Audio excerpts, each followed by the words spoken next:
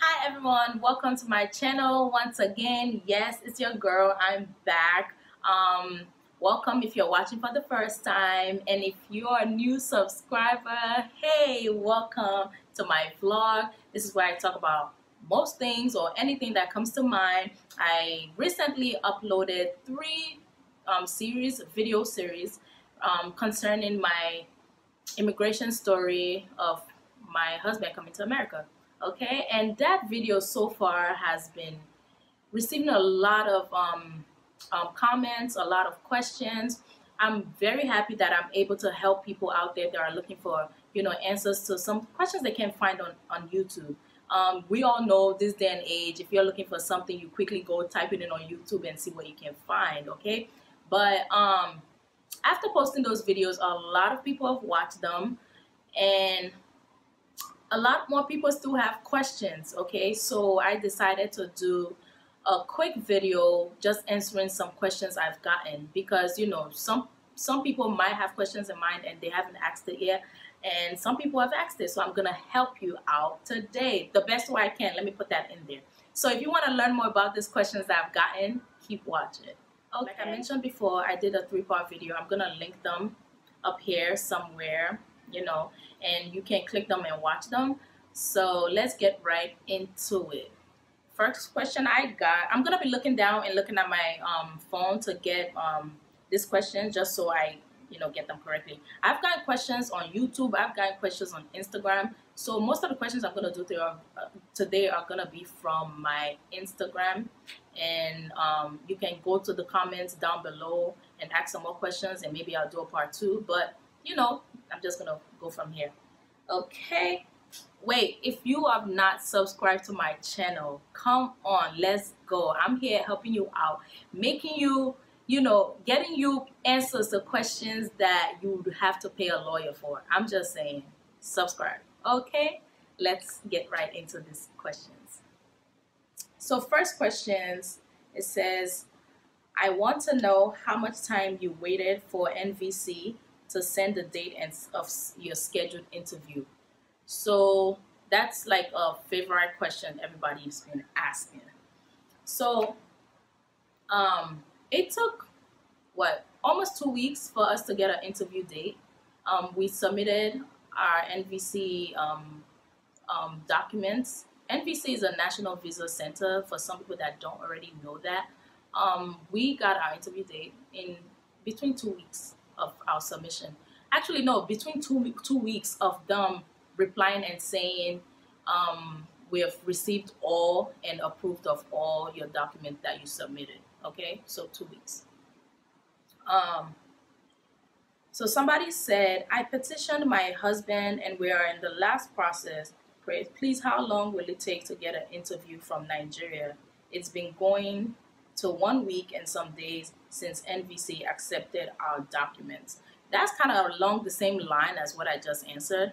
However, now, don't expect a mail or letter from NVC for your appointment date. Okay, it's gonna be in an email. I just want to put that out there.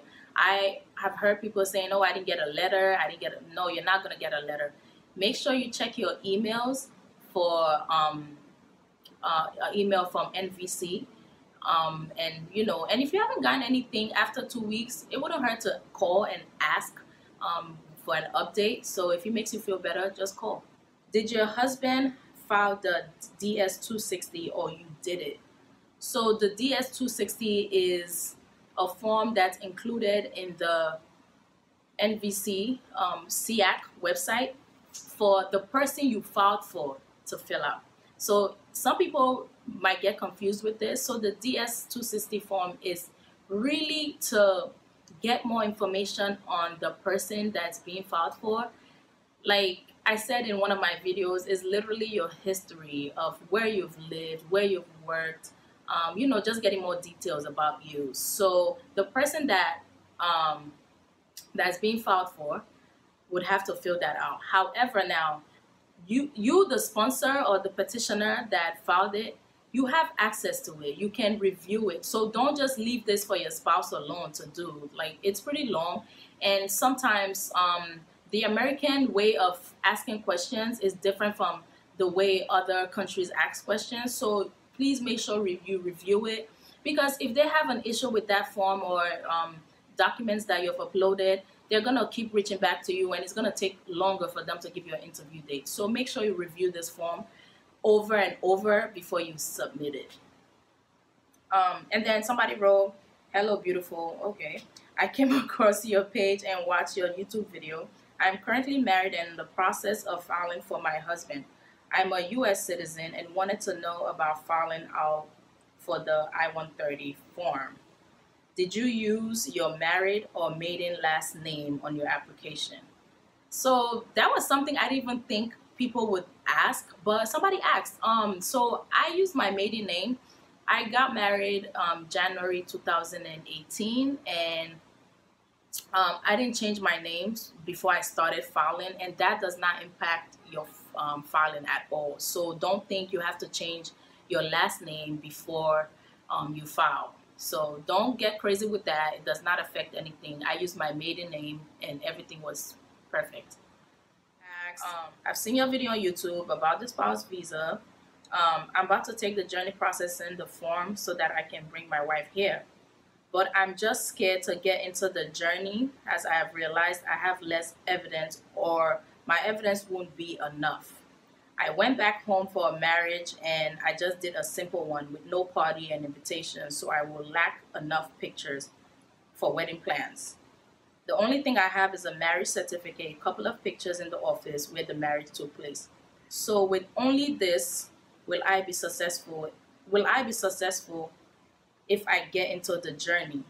I'm a permanent resident from East Africa, Joe, and this person lives in New Hampshire. It's so interesting how my video has gone around. So number one, your marriage certificate is the biggest evidence you could have, okay? You're gonna file for I-130, which is spousal. So don't be worried if you don't have enough pictures.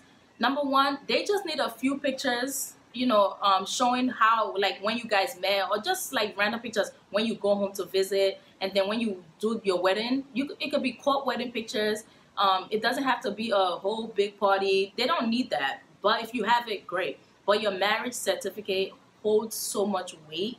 And then if you do travel back and forth, the your passport stamps, you know, is a evidence. Your ticket itinerary is a evidence. And also, this person says is a permanent resident. I'm a citizen, so I don't know so much detail of how it goes with permanent resident. However, I believe it's the same steps, but I've heard, I'm not confirming anything, but I've heard that the permanent residency takes a little longer than the citizenship. Okay, so don't hold back from filing for your wife or your husband if you feel you don't have enough evidence. Your marriage certificate is more than enough evidence. Okay.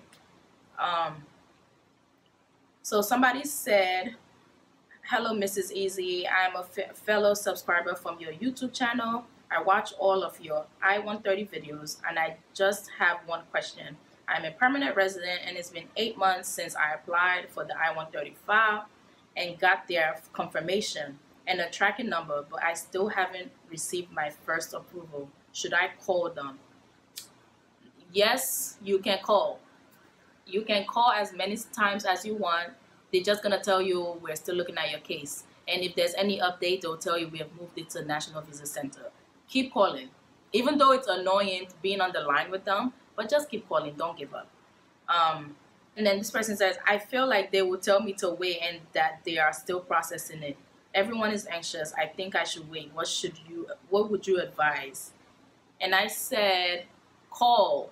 You know, it doesn't hurt to call. Just call, give them a call, ask them, you know, for an update on your case. They're not gonna, you know, not answer you. You know, they'll just tell you, keep waiting. This is where your file is at. It's being entered into the computer, something, but at least you know you called. Then somebody else says, "My wife filed for me January and then we got receipt, but since we got receipt, we only received emails saying they are still checking our case."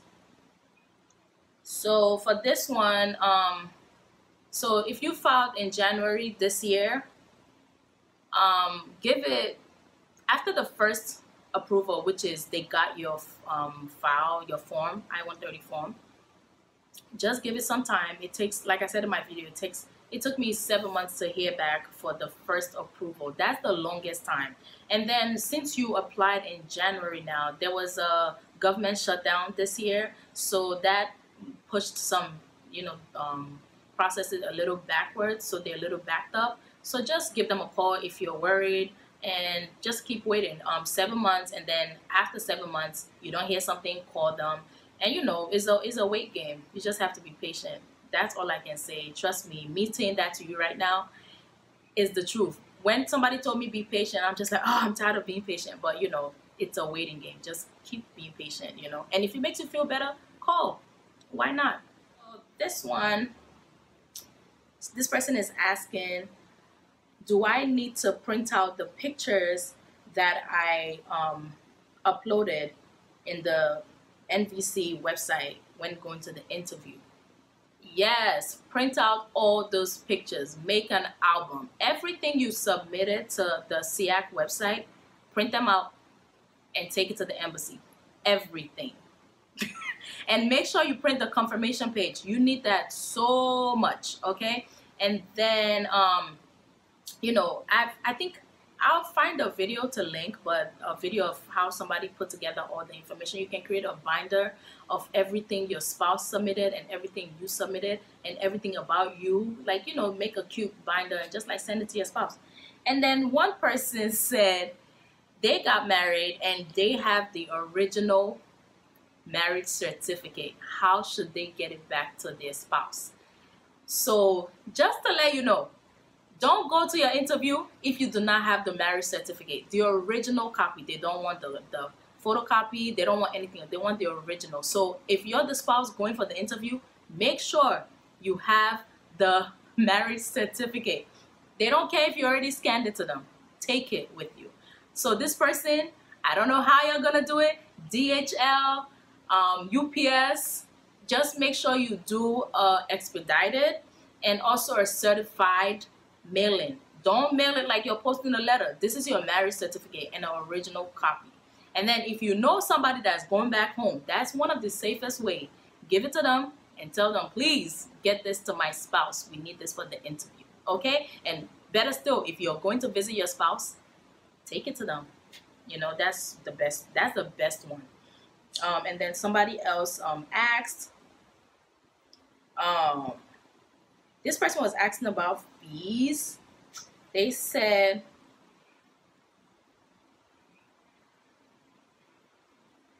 how much is it for the medical that you have to go do? So it varies in each country. In Nigeria, I believe is babe, how much was the medical fees? It was about $85,000. Which is $200? Yes, which is about 210. Okay. So somebody asked about the medical fees that you have to pay when you're going to do the medical checkup and stuff. That cost in Nigeria, to be specific, that cost 85,000 naira, but American dollars is about $210. Okay, so there are fees in every junction of this filing. If you don't know this, there are fees everywhere. It's very annoying. Somebody was like, "What? Why don't they just put a flat fee and you just pay all at once?" No, they don't. It's a fee in every junction. Every time you submit something, there's a fee. Okay, so I think that's all I have for now. I hope I've been helpful to somebody out there. If you have any more questions, reach out to me. I'll try to keep answering. Thank you for watching, and yeah, have a wonderful day or a wonderful week wherever you watch this video, and I hope to see you next time. And this is peace. Deuces. Take care, guys.